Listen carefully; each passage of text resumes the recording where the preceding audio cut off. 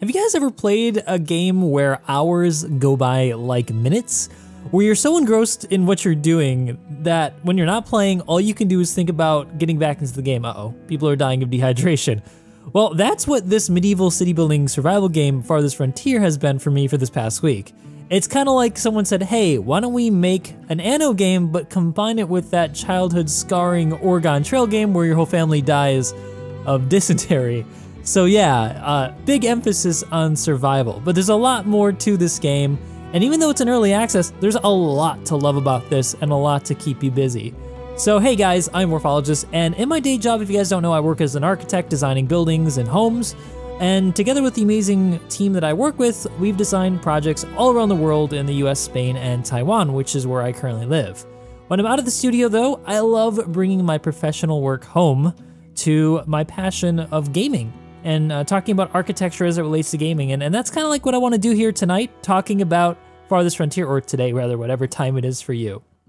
Because this really scratches that itch that I've been wanting to scratch for urban planning that I've not scratched in a while. So a lot of itches and scratches, I guess. So in a moment, I'm gonna take you guys through a little show and tell because I guess this game makes me feel like a kid again, like back when I used to play SimCity 3000 for hours and just lose track of time after I got home from school. One other thing that might help scratch an itch though is the sponsor of today's video, Audible. With my day job doing architecture and this YouTube/streaming thing I do when I get home, I really don't have very much time to sit down and read anymore, which is why I love Audible, which can help me escape some of the stress of the day while I'm working out or while I'm on the way to the studio with amazing audiobooks like the Stormlight series.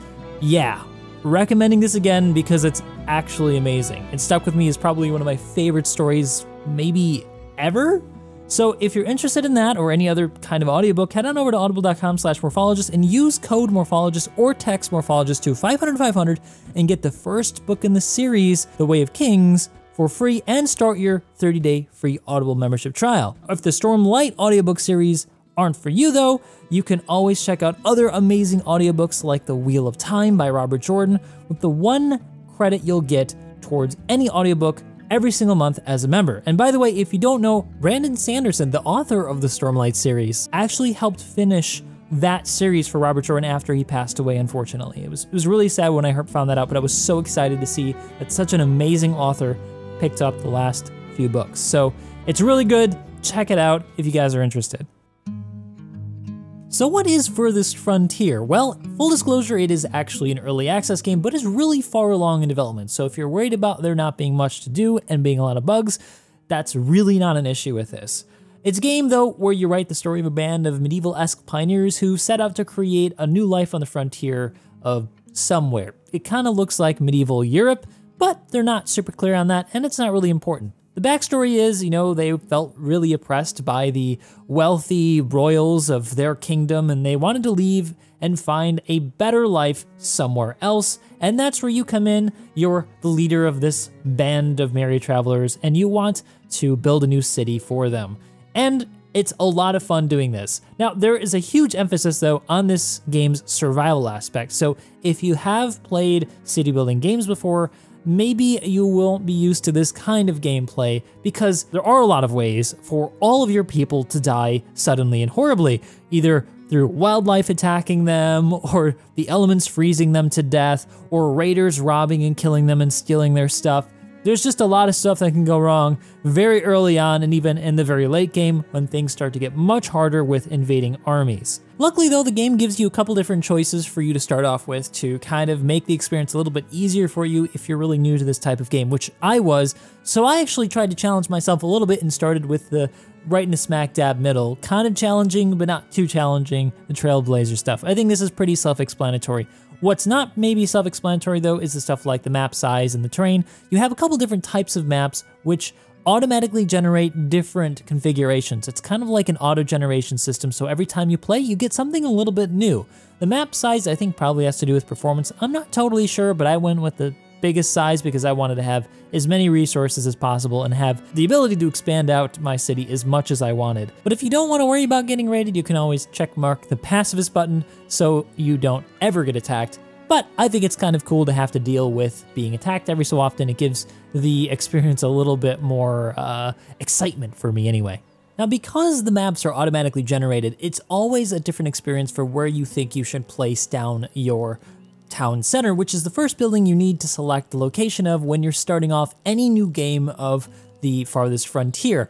And it can be a make or break situation depending on whether or not you place it on top of a wolf den or on top of a well-fertilized and water-rich environment like this one right here. You can toggle in between these as you look around to try to find the optimal location. And this is kind of really cool because, in city planning and urban planning and even architecture, you want to find the best site for your building to take advantage of the environment, like the sun location, natural resource locations, a lake location. And so I love that there's so much thought that's going into this game, even right off the bat. So I know that it can be a lot of fun to just re-roll this map over and over again just to get different versions of it to find like the perfect one that kind of fits your vision of the city that you want to build. They give you a couple tools to toggle in between the resources, like I can hit the F3 button to kind of see if there are deer nearby and to see the name tags of the deer, like or if there's boar or wolves, because wolves can kill people and boars and even bears will attack and kill your people, so you don't want to place your towns that are too near to dangerous wildlife. And then you can also toggle in between, obviously, the resources too. There's a resource button that allows you to see the amount of resources in your given area, so it's good to also locate your location or your town center near some really good resources like a forest with some stone in it, maybe a fertile field for planting later on. All this plays a role, and I just love the amount of planning that you have to do here, even just right when you get started. After you found the perfect location with the best kinds of resources that you need, now comes the part where you need to just survive. At least for the first couple of years, you're just trying to make it to the point where you've got a sustainable amount of food and stuff coming in. And so you've got to build shelters to survive the winter because there are seasons in this, and you've got to find different types of food resources so that you're always getting some food to stock up and prepare for the winter. And stuff really even just starts to get more advanced from there, because your people will be concerned with things like the food sources and how many there are, the shelter that they have, shoes and clothes that they're able to use to keep warm, entertainment, beer to keep them pacified, and luxury items later on to keep them even more happy and to attract more people to come to your town, village, and eventually city so that you get more tax revenue later on. Once you get past the basics of survival, just having shelters for you to survive, a well for you to get water, and maybe some hunters like this guy right here and the forger shack to collect some various resources around the map for you to collect some basic foraged food, then is where the fun starts, where you can start to build some other stuff to really make your city grow. And really, the building part of this game is the part that I really, really enjoy as an architect and one that went to school which specialized in urban planning, like I said before. Planning out this city has been a lot of fun. It's been a lot of trial and error with earlier saves, but I feel like I'm getting to the point where I kind of understand how everything is supposed to work together. So let me give you a little bit of a tour here so you can kind of see what an end game version of this looks like and all the complexities associated with the building and the locations of buildings and that importance. So moving over, and we'll get back to the decorations in a moment, to the industrial sector, excuse me. You can see here now a more advanced version of what you just saw on the earlier map. You can see here now I've got a much more advanced wood chopper out here, chopping wood a lot faster than before. I've got a much more advanced set of woodworking shops. I've got a better sawmill making better planks faster. I've got a furniture shop making expensive, nice furniture that I can sell in the markets. I've even got stuff like this more advanced Fletcher shop making better bows and even some crossbows, which are a bit more powerful for hunting and defending the city. We'll go over that in a moment. A better stockyard, a wagon shop. Wagon shops actually help you transport larger loads of goods, because if you actually saw what the people were collecting in the earlier version of this map, you could see that they were only carrying like 1 stone per trip. These wagons can carry massive loads, a little bit slower than people, but overall, they're far more efficient. So the more wagons you have, and there are 2 per wagon shop, the better you're going to be. Actually, this is not a wagon shop. This is a candle shop. Excuse me. There's the wagon shop. All right. The candle shop can make candles from stuff like wax, and the wax comes from the this thing right here, which is called an apiary. Yes, weird name. Apiaries are for bees, and bees produce honey and wax. Wax can be used for candles, and candles can be used to light homes and make people happy, but also can be used to sell on the market and the honey can be used along with your crops such as wheat to make beer, and beer also makes people happy. Beer can be served then in a pub like this one right here, which when located towards or inside of your residential area can make the people there happy. They've got a place to go and hang out in the afternoon or after work, and it keeps them relatively pacified. Too many bars though makes people work less efficiently, which I've discovered because they tend to go to the bar instead of work, and there's not much you can do to stop them from doing that other than just not having too many of these. But you have other options for entertainment like a theater right here to keep people happy. Now, this industrial sector, what's really cool about this and what's more advanced than just, say, making it look good is the way everything works together and how its placement is really important. So for example, I've got the foundry right here, which takes raw ore mined outside of the city and converts it into ingots. Those ingots can then be used to forge things like weapons, tools, and heavy tools, which help other parts of the industry. And the armor can actually also produce defenses for your garrison. And the garrison is something that you can only afford. This is the garrison over here. You can only really afford to equip them and pay them after you're a little bit more advanced with your city. And so all of this is working together in the background. You're trying to balance the different incomes of ore and wood and food to make sure everything is going to flow smoothly and that you constantly have a supply of the different things that your people need and the different things that your industry needs. Things can rot because food can eventually expire because there are no refrigerators, so you have to have things like root cellars, and you have to have a thing like a cooper, a place like a cooper. They build barrels to, I can accept these guys. Come on in. I've got some spare homes for you. Wow, we're up to 293. That's crazy. Anyway, so the coopers will build barrels, and those can be used to keep extra food for longer, which is, again, really, really important. You've got the smokehouse, which can help smoke things like fish and meat that you are able to hunt or fish in the nearby lakes and ponds to keep your food even longer. There's so much complexity to this, down to things like programmatic adjacency, which is something that we talk about in architecture and even in urban planning, where you're trying to select the best locations for different elements of your design, different important parts like, for example, like the trading center and the storage warehouse. The warehouse is where you keep products that you produce, and the trade hub is where you sell them. So having them located closely to one another helps you restock faster. And then all the wood-related items like the sawmill and the furniture maker and even the bow maker are all located in the same general area because they're all, again, using the same materials. This helps them increase their efficiency because they're physically transporting this stuff between each other. Even stuff like the crops have their own super complex minigame to them that I just don't have enough time to really fully go over, but you can see that there are different crop rotations for different fields, and each one of these crops brings with it, different types of yields and tolerances, and they will detrimentally affect your field. Like if you only plant stuff like wheat on your field, your fertility will go all the way down, so you won't be able to have any yield of resources on those fields. You'll have to then swap them over to, say, stuff like clover, which will bring the fertility back up again, where you can start planting. Or you can have a really good rotation like this one right here, which I regard as the perfect field because it only very rarely drops in fertility.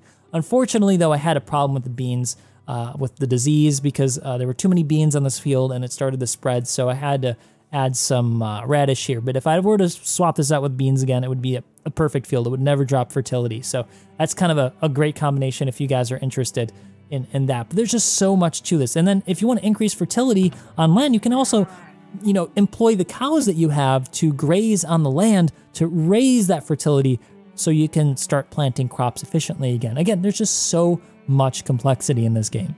And it's just so interesting to plan this stuff out. You've also got stuff like markets. Markets actually help buy and sell goods for your people. So your people, all these green homes in this area, the people who live in these homes will actually go to this market and buy and sell goods, trade between different members of the community, and those trades actually yield you amount of income from taxes on each trade. So you can see my income up here is actually partially to do with the fact that I've got these higher level markets located throughout the city with a good enough coverage. You can see this outline right here actually indicates the coverage that this actually allows for. So any homes outside of this, unfortunately, aren't being really taxed. They don't have any available place for them to buy and sell goods. So it's really good to plan out your city where you've got places to put things like markets. But you also have to consider things like schools to keep people educated, a good hospital location located near the center of the city where the roads lead to it so that people can be healed efficiently to prevent the spread of horrible diseases, which are very prevalent in this game, especially later on with big cities like this, where you've got a lot of food and a lot of people, and therefore there can be a lot of things like rats, and those rats carry, you guessed it, the bubonic plague, which did break out earlier, but I was able to catch it by quarantining people in the hospital and stopping it from spreading and killing the entire city. That's the Black Death, if you guys don't know what that is. I'm not sure what you learned in school, but you should look it up. It's pretty horrifying. Later on then, once you actually start to, get your industry sector working really, really well, everything's well supplied, you can start making your city more beautiful. And the more beautiful your city is, the more attractive it is, the more desirable it is, the more people it's going to attract to your city, so your city will grow faster. And your actual buildings will also upgrade depending on the desirability. So you can see here right now I'm at tier 3. There's one more tier after this, tier 4, and at that level, the homes start to be built out of brick with nice clay roof tiles, and it looks really, really nice. So, part of this game is also making sure that your city is not only well-oiled, but also looks really good so more people want to come. Now, it doesn't necessarily have to look like this, but, I love designs, so I wanted to make like a grand entrance, but there's a little bit of a method to my madness here.